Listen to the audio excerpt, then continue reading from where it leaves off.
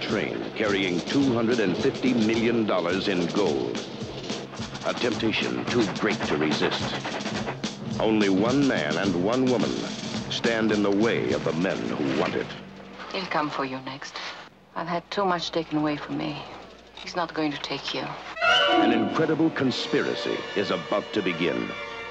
In December 1945, America's most controversial general, George S. Patton, was killed in an automobile accident in Germany. $250 million in gold says it was no accident. Brass target. A train that will never reach its destination. 8 lives that will never be the same. Sophia Loren.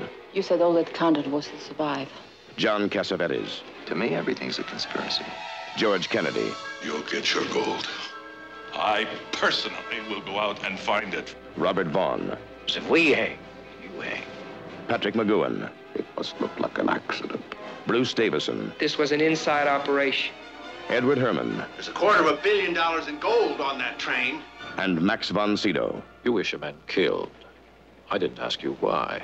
A train that will never reach its destination. A baffling mystery that may never be solved. How the hell did they transport it out of here? That's what I want to know. He's gonna find us. He won't stop till he does. The man I want is a hired assassin. Your whole deal's gonna fall apart like that. Well, some people have to be killed for all sorts of reasons. I have to meet someone. The war is over. Is it? McCauley, Stewart, Rogers, Gilchrist, they're all dead. Joyce come here for you, hasn't he? It's not me he wants. We're gonna have to put him out of business. You're out of your mind if you think I'm gonna kill General Patton. Kill the brass. And you get the gold. Brass target.